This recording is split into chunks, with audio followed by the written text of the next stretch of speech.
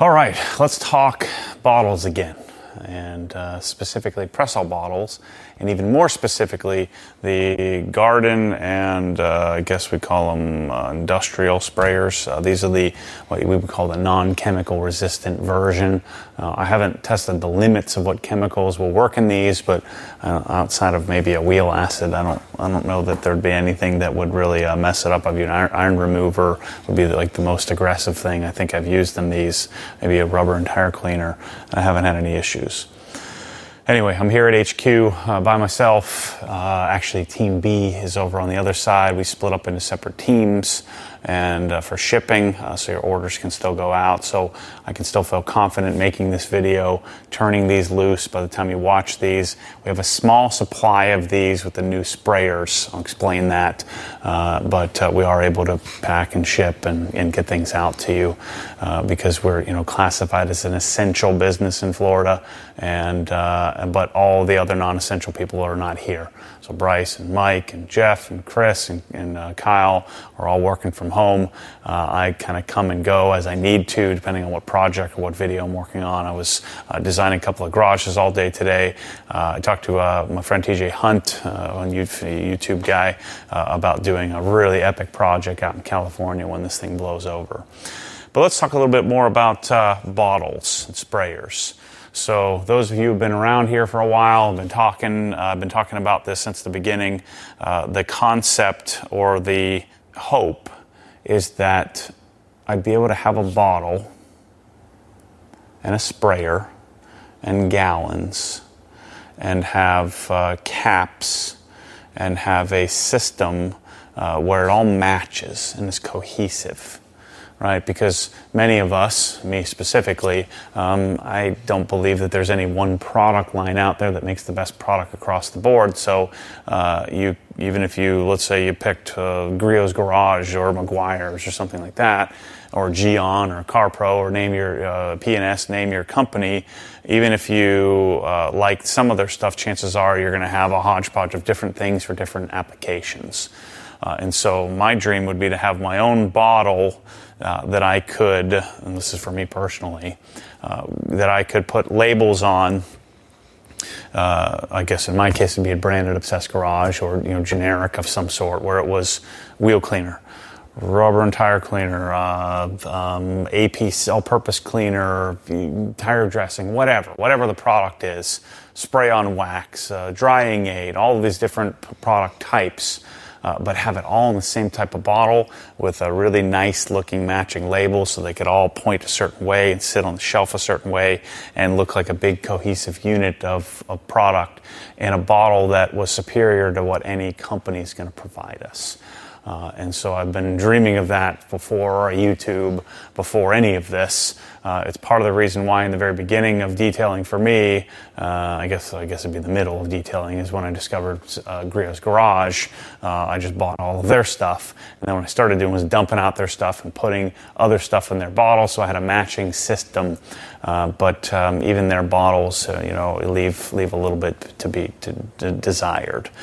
Or sprayers. Their bottles are nice, but their sprayers, I'd like to have something different. So, in honoring the source, I think it was, help me, maybe he'll comment or see this video. I think it was George. Was it Gregory or George? I'm terrible with names. I'm good with faces. I'm good with remembering. I like to try to be as good as possible at honoring the source of my information, but let's just call him George.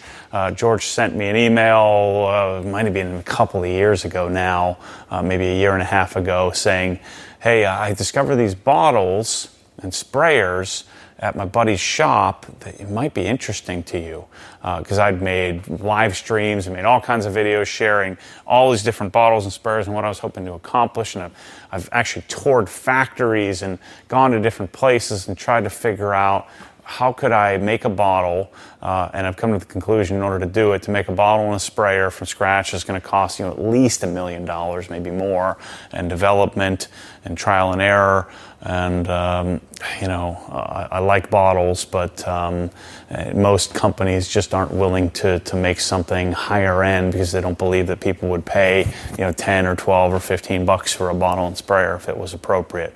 Everybody's in the same market of making something for $1 or 80 cents or $1.50 or $3 or something like that. So I got online and tried to find them. I found like one in Norway and another in Netherlands and another one in Germany or something like that on international eBay and Amazon sites. I paid about $300 for 3 bottles. One was this green one. I think I'd gotten a 1,000 ml. It wasn't this one, but this type. The other one was an orange one that didn't make the cut. And then the third was one of the black chemical resistant sprayers. And I got them, and I thought about it. I said, man, if I'm willing to pay $300 for a bottle, and these aren't exactly what I want, and they were holding up just fine and working fine for me. And then I thought, well, shoot, if I paid $300 for these, I bet you other people would pay like $15 for one if I could get them here. And then maybe I could ask you, the viewer, or the audience, or the people that are interested, the early adopters that are watching these videos, to take a flyer on this with me. So I'll take the risk. I wired $20,000 or $25,000 or $30,000 to Germany. They make these in the Czech Republic. So they're German engineered, I guess European made, in their manufacturing facility in the Czech Republic. And then I waited months and months and months. 6 or 8 pallets showed up. The black bottles, the red bottles, these 3 bottles all showed up with sprayers. And what my first video to you was, look, I don't know if these are going to work. I've been using the 3 that I got. I like 2 of them. And the one that I didn't like, I didn't order. But let's give this a shot. No warranties, no returns, no belly aching. Just give me the data. And I got enough data really quickly. In fact, I think on one of the videos, one of the tips failed, the launch video. I'm like, that's weird. So I thought it was Carpro Eraser. And then and I'd already sent out, you know, the zillion of them. And we come to find out that the tips were sitting too tightly on the head of the sprayer. And so it was sitting, you know, because you had to torque it down in order to atomize. And so my question to Pressol, and I've had many conference calls with them, is, well, why do I have to torque it all the way down, like super tightly, in order to get it to create any mist or atomization? And so they eventually, the last batch, so the second batch, which was the last one, they'd sent these. So I bought pallets and pallets of these, and, you know, spent another $30,000 or $40,000, $50,000. I don't know what it was, but it was a lot of money. Waited months and months and months. Got batch number 2.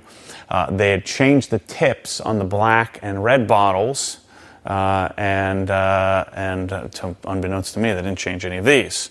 And so I took these out of the box, and we were having issues. So the head that's on here right now, right this second, I'm about to change it out, was not only do we have risk of failure, much lower risk than the red and black bottles on all 3 of these, because you didn't have to tighten it quite as tightly, but we were having issues where it would be leaking from the shaft. I'm like, well, shoot, I didn't get into this planning for this stuff I thought we would get it and try it and then make some improvements. I didn't think we'd have a whole catastrophic failure of the stuff, where you know, 30, 40, 50% of the bottles fail.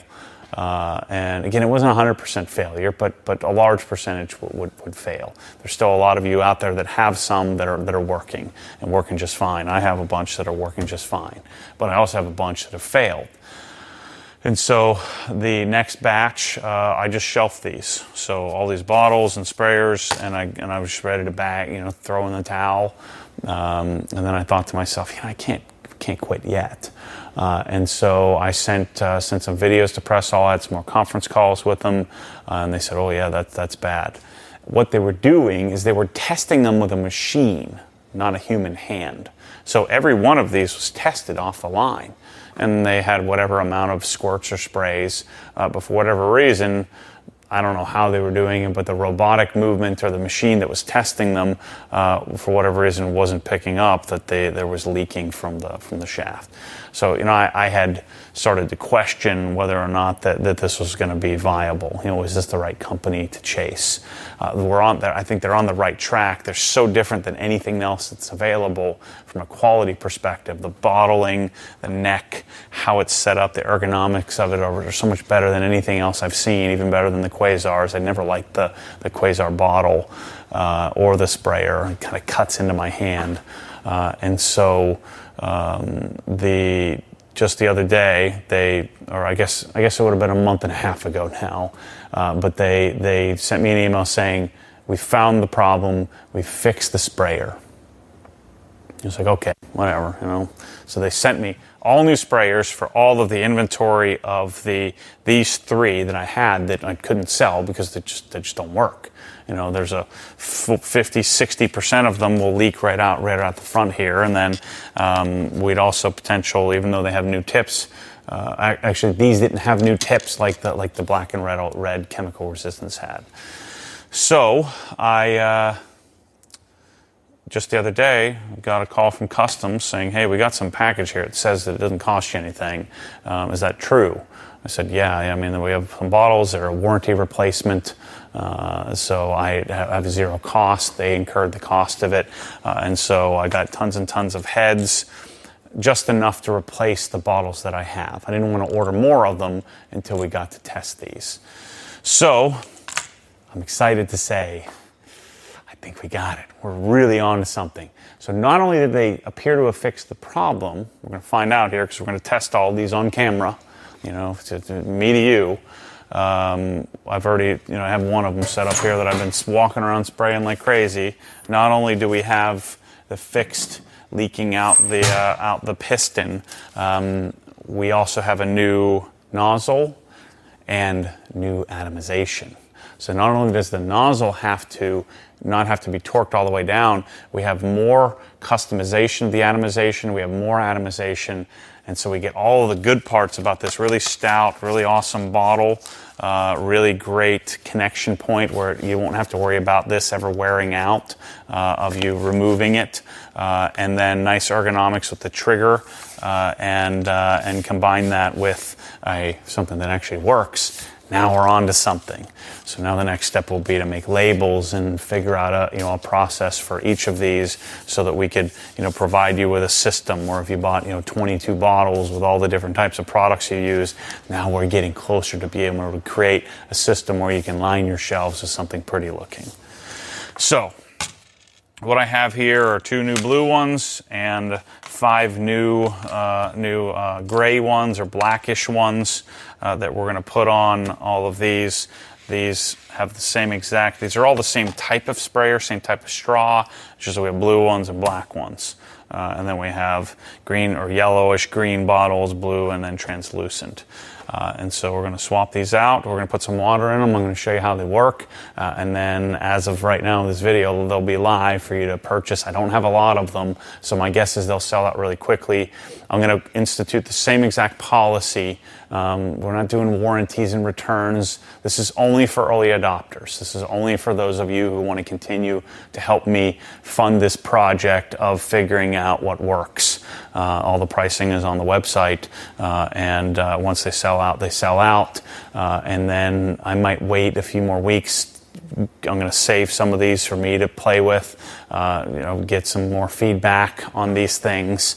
And then if they're good, then I'm going to turn it loose and I'm going to order, a mass. I'm going to fill these shelves in here with bottles, and then we're going to create a system for labeling these so that people can start to build out their collection of bottles. Then from there, after we, provide Pressol with more and more feedback, then we can do things like improving the colors and the types and the dilution ratios and fill lines and stuff like that, all the other ergonomic things we want, also including, having them make us a gallon and things like that to match all of this stuff. So I knew that this would be a 5-year-long project. I knew that we would all have to spend a few bucks to to do this, I'm taking a significant risk every time I order, tens of thousands of dollars of bottles that I was going to have to just throw these away or give them away. But luckily they've stepped up and gotten us new heads so that now it's an option. So there's just a language barrier, and they're halfway across the world, and I'm asking them to enter a market that they're not really in, and so I'm really pleased with how they're responding to this. Just knowing how much time and money it takes to create something like this, I'm taking a base creation and hoping to make it better. So let's swap out all these heads here. So what I think I'm going to do is put a dot just to be safe. So we're going to swap it out for you. So the sprayers that you get. So I'm just going to put a dot on the handle. These are all going to be discarded. They're all going to be thrown away. I'm going to put these, actually set these aside because we're going to have to fill them up with some water so that I can show you operation. And so my dad and Ted and Andrew and the whole crew is going to have to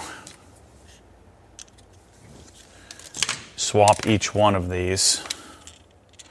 But again, it's a relatively small batch. It's maybe, I don't know if we have, I don't even know if we have maybe 1,000 of these, something like that in total. I'll keep doing that. Just want to keep organized here. So notice these all have a straw type. These are, and there's a filter on the end of it, versus the chemical resistant sprayers, which would be the black and the red. And then what I'm going to ask them to do is to make the same upgrades. See, the black and red didn't have as much, very small percentage would have leaking from here. Obviously, they had the tip issue. They'd re-engineered the tip. And so I'm going to ask them to make the chemical resistance the same level of atomization and everything, because those are the flagship bottles. They have a different type of straw. Or I'll keep putting these on. But yeah, I'm excited about the prospects now of having bottles and sprayers that function really well. Then we'll just have to, you guys will do this torture test this for me. So this will, instead of us only taking 4 years, instead of taking 4 years to do this, it would have taken us 10 if we didn't have you all helping me early adopt this stuff. I don't know, some people don't like that, but I don't freaking care. I'm doing it anyway. I'm going to chase this. I'm willing to ask for help, and some of you are willing to help. It's interesting. The thousands had a different, and it was just that one. Must just have been the batch. Oh no, maybe it was 1,000. Has a little bit softer tube, more pliable tube. Okay, so all of the bad sprayers will go off to the side. Let me go fill these all up with I'm just going to put some water in them, and then we'll show you atomization and how they work. Okay, sorry, but our angles aren't going to be very good for the foreseeable future here until we get through this pandemic. It's just me in the garage. Back to old school Matty just standing here hoping to capture the idea behind it. So the blues and the translucents are clearly of the same series, and they come in 500 milliliters and 750 milliliters.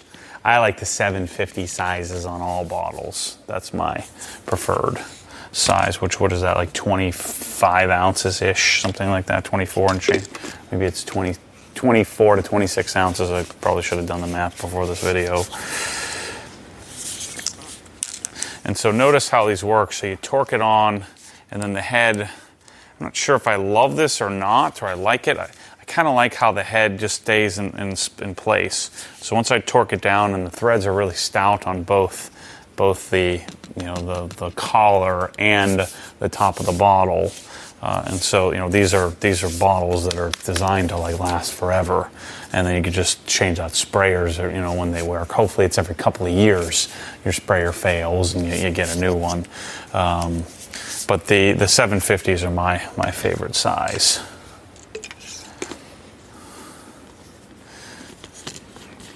And so what you do, put it on, lock it on, then I'm going to set it up wherever I want. It's going to be interesting to see what kind of labeling we can do because these bottles are kind of funky.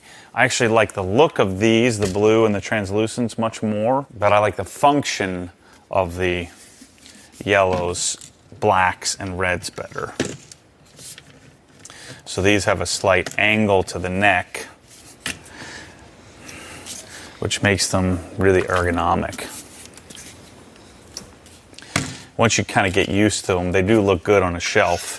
I think they'll look even better with a proper label on them if we can figure out how to create something unique that actually goes on the bottle, because obviously these oblong bottles are going to be hard to get a label to where it won't bubble up. We're going to have to figure out how to make that. Maybe there's some sort of relief cut or something in the labels as we make them. But the 750 in this style is my favorite by far. But the blue ones obviously appealed to me because of, you know, their nice, neat-looking cylinder. They just don't feel as good in your hand. Okay, since I like the 750 so much, let's test this out. I haven't pre-tested these. Again, these are the new sprayers right out of the box. We're going to find out here. I'm not going to cut this out of the video. Maybe I will. We'll see. I probably won't. You can even feel in the tip, those of you who bought some of these, it just twists much smoother. And so I'm going to start atomization here. Oh, yeah.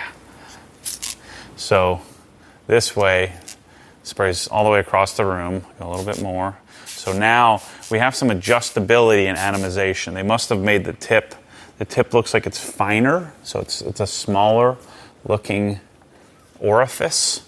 And so we get atomization much sooner. And then as I come all the way to the end, I get darn near perfect performance. I'm absolutely in love with it. I'm so excited. It's happening. It's finally happening. No leaking. Remember, dual action. So one spray, second spray, one spray, second spray, one spray, second spray. We do get a little bit of a drip as it completes the spraying action out of the orifice. I don't see how you can get around that. The Tolcos and all the other sprayers I have do that too. So I don't think there's any issue there. So there's one functioning.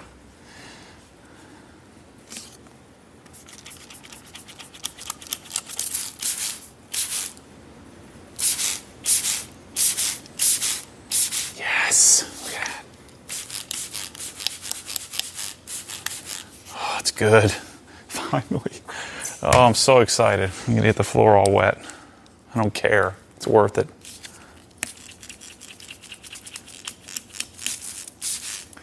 I find that these tend to hold. I think they do. We'll try in a minute when we come back to the original. But they tend to hold the liquid. Once it siphons, it tends to hold. Yes.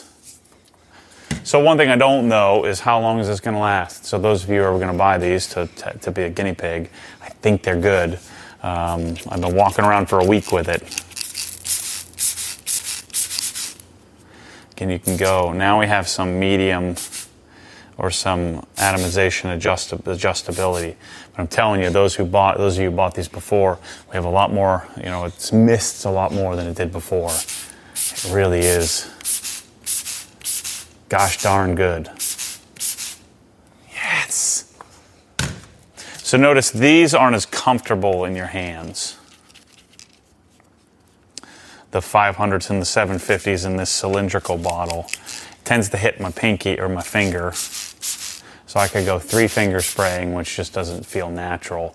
I feel a little bit more pressure in my thumb just because of the way that these are held versus this.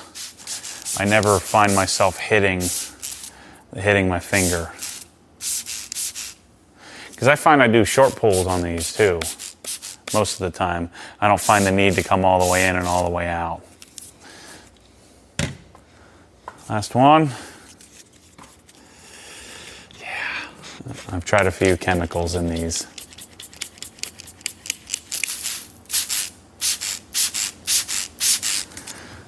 they're really good.